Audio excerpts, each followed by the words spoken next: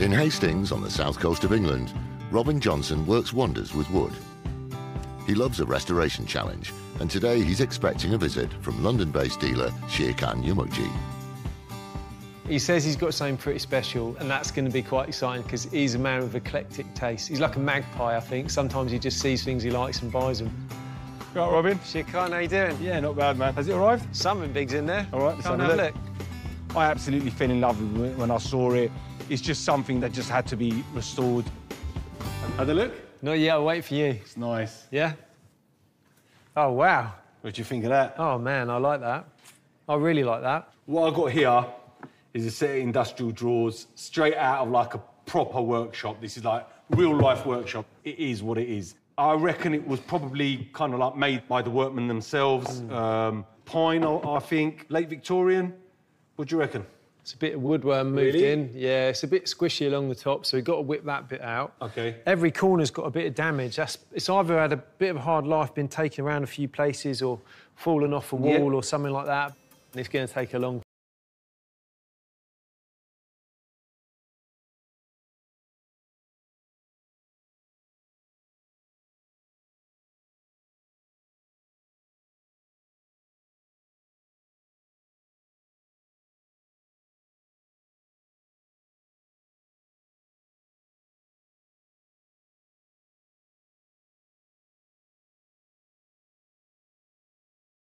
From details on it. I've just noticed the little inlays where the drawers are, that structure. Someone's gone to a lot of work to make this.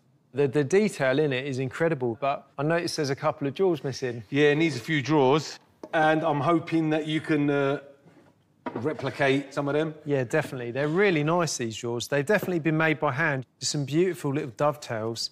It did have some sort of handle or knob on it at some point, but they're all come off.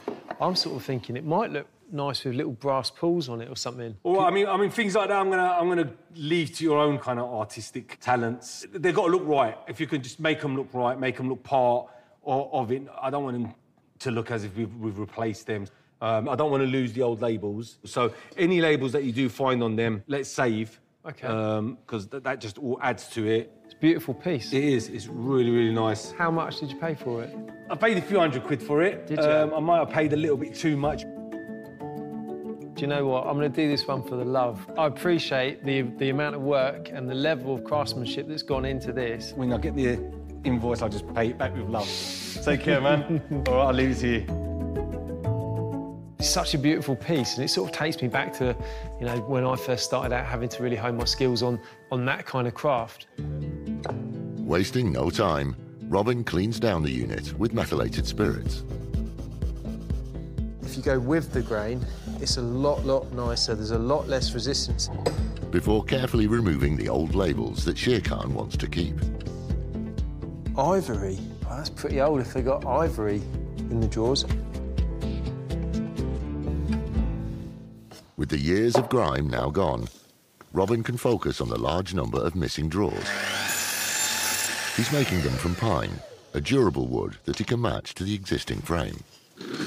So, that is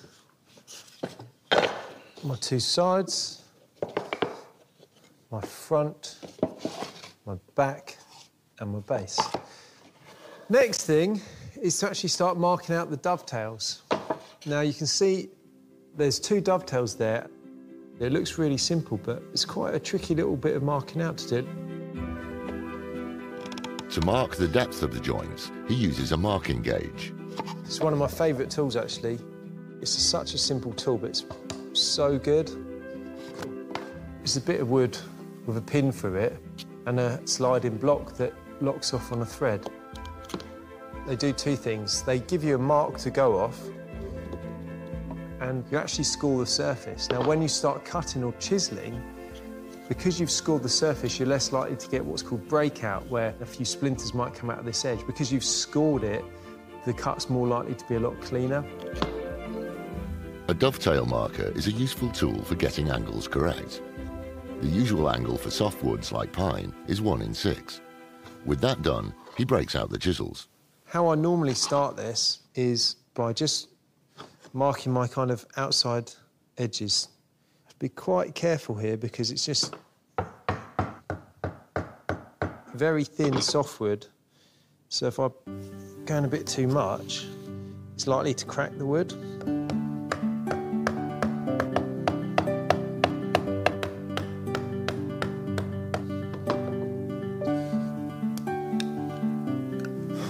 There you go. Next, he marks corresponding grooves for the other side of the draw frame. The joints he cuts must interlock or dovetail perfectly with the set he just made. There we go. So that is a lovely little dovetail draw box. He finishes by using his router table to cut a rebate along the bottom of each panel for the base to sit in. Oh, like a glove, that is. And holds the drawers together with PVA glue. The drawer box has gone really, really well. It's a little bit touch and go at times because the wood for the size of the drawer box was so thin, but actually a little bit of perseverance and just taking my time over it allowed me to just get them just right. In Sussex, joiner Robin is pulling out all the artistic stops on a set of vintage workman drawers for dealer Shere Khan. Robin has come up with an idea to add value, a plinth. Rather than just something you put on a wall, I think it'd be nice to make it a bit more accessible and have it kind of raised, make it freestanding.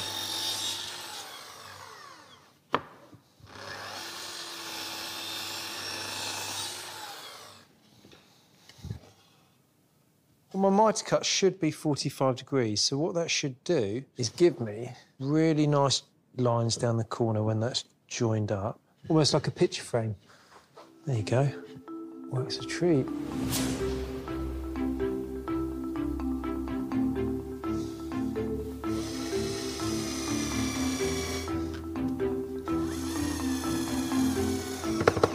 There you go. All that remains to be seen is whether it works. It's exactly the right width. Just gives the actual drawer section a little bit more presence and makes it seem like it's separate from the floor and it's floating a little bit. The final task is to marry the new work with the old drawers. I don't think just having it as a lightly stained pine is really going to do it justice. I want to put a finish on it that just makes it a bit richer, makes it look really nice. And I've been playing around with a few different stains, and I think I've got one that I'm happy with. It's a bold step, and if I start, then I'm all in. I've got to go hell for leather. He has mixed together French polish, button polish, ebony stain and black pigment to give the drawers an ebonized look. It's like a bit of a magic potion, really. Because it's got that shellac polish in there, I've got to give it a couple of coats and build it up layer by layer. I think I'd probably quite like it, but I guess the litmus test would be Shere Khan, because he might not like it at all.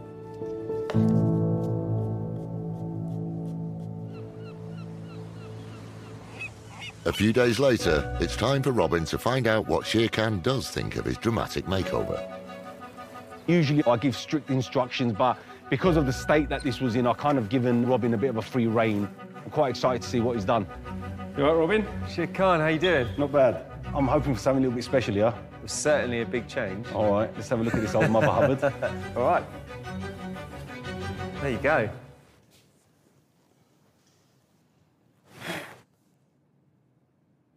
Wow, Robin. That's some change, man.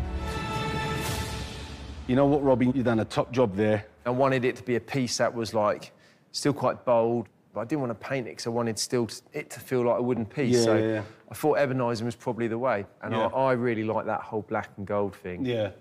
The brass handles have kind of added class to it. Absolutely amazing. You've done an amazing job, Robin.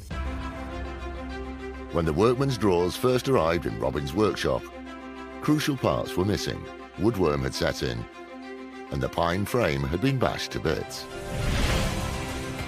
Robin has given them a new lease of life. He's made replacement drawers to fill the gaps and finished them all with brass handles. He's fashioned a plinth to make it a more usable height, and the ebonized finish has smartened them up and made them fit for another century of use. plinth was a bit of a gamble for me, but I thought it's all well and good having this living on a wall or sitting on a table, but I thought actually as a standalone piece, freestanding piece, I thought it might open the door up to maybe a few more people wanting it. That's it, man. I mean, that's completely changed it for me, because you can see this in a hallway, sideboard, something on there to put your keys in. I mean, I remember paying 500 quid. I could easily double my money on this. I'm looking at between 9 and 1100, so it's going to pay off. Absolutely amazing. I mean, he's put so much work into that. He's completely changed it. From going to being just something that's for a workshop, it's turned to something that someone can have in their living room, they can have in the hallway. Robin, again, like everything you do, man, you do like a world-class work, seriously. All right, my friend, take care of yourself. Thanks, See you soon. Catch you later.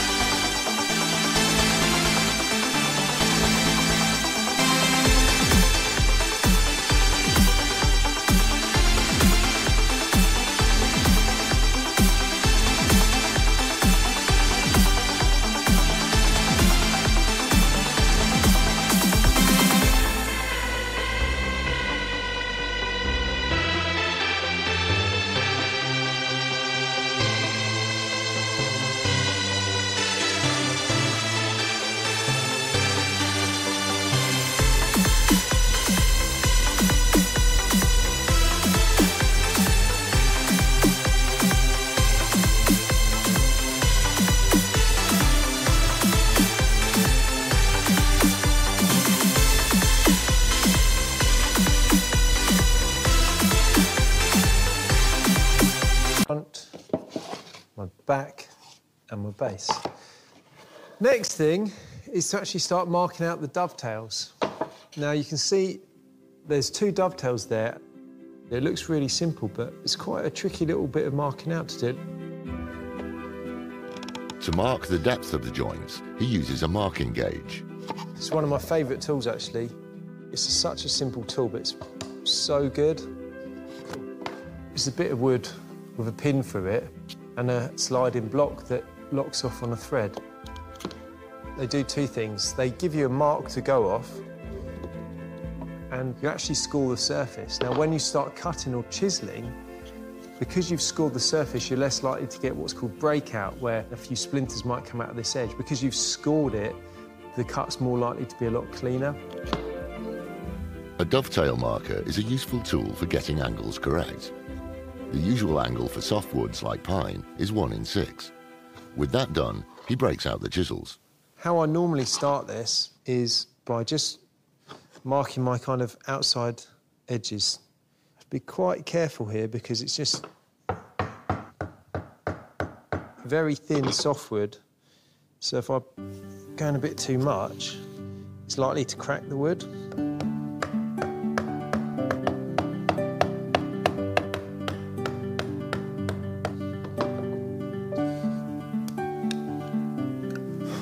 There you go. Next, he marks corresponding grooves for the other side of the draw frame.